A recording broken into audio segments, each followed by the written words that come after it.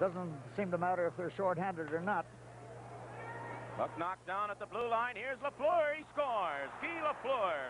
The Wings had the puck, failed to clear it out. Robinson knocked it down, and Guy Lafleur gets his first goal of the series. Just like that, it took not very long, 6, 9, or 15 seconds of the power play. Boy, what had been a good close hockey game with the Wings in command part of the time suddenly has turned right around. Well, you couldn't blame Jimmy Rutherford on a shot like that. No. Lafleur was over all by himself. Rutherford come well out to try and cover the angle, but Lafleur is one of the leading goal scorer in the National Hockey League.